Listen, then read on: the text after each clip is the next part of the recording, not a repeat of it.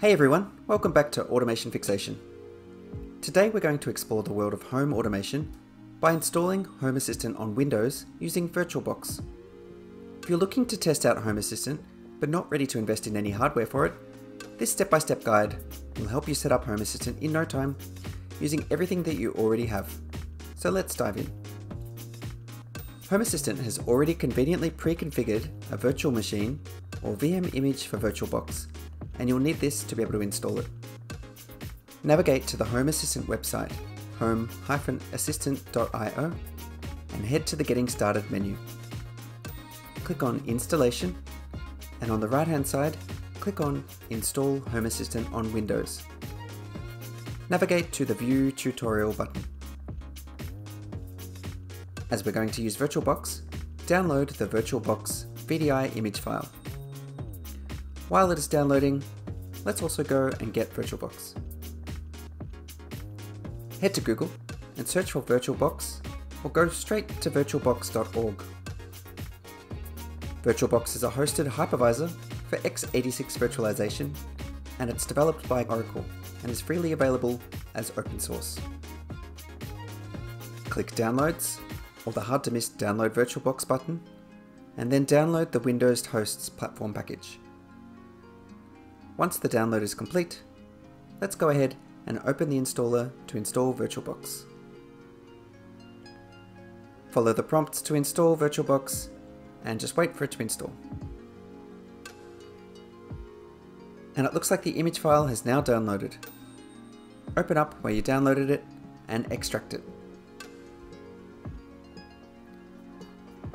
Now that VirtualBox is installed and the VM image downloaded, let's import it into VirtualBox.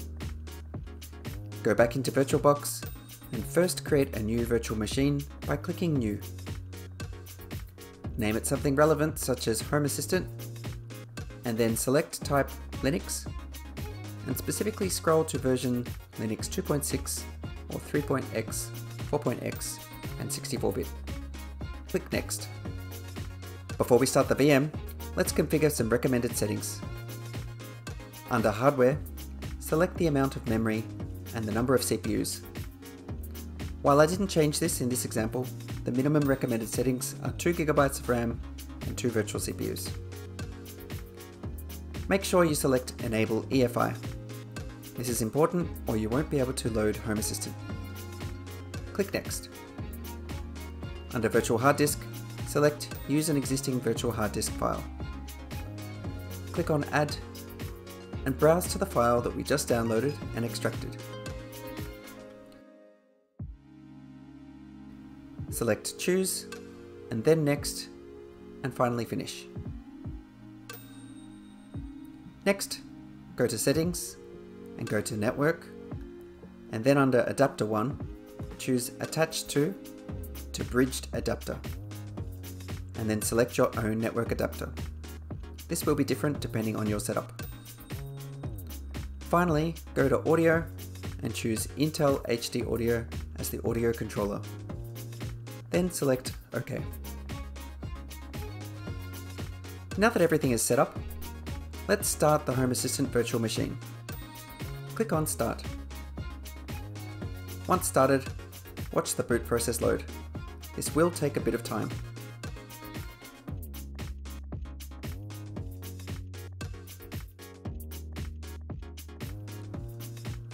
Once ready, open a browser and navigate to homeassistant.local port 8123. Depending on your network settings, this might also be Home Assistant port 8123, or you might need to put the specific IP of the virtual machine. And we're almost there. Let's go through the Home Assistant initial setup process. This is going to take the most amount of time, so I'm going to skip through the wait. Once Home Assistant has completed its initial load, you will need to complete the initial setup. Click on Create My Smart Home. You will need to set up an account and password. The button looks like you can't push it, but you really can, so click Create Account, select a name, username, password, and then click Create Account. For locational functionality, you'll need to select your location details. Select your location, and then Next. In my case, I've selected Melbourne, Australia. You have the option to submit diagnostic data, or just select Next. If Home Assistant is able to find any devices automatically on your network, they will show up here and automatically add them. Select Finish. And finally, you will be taken to the Home Assistant main overview screen. And there you have it. Home Assistant is now up and running on your Windows machine through VirtualBox. If you encounter any issues or have questions, feel free to drop a comment below. Don't forget to like and subscribe for more tutorials. Thanks for watching.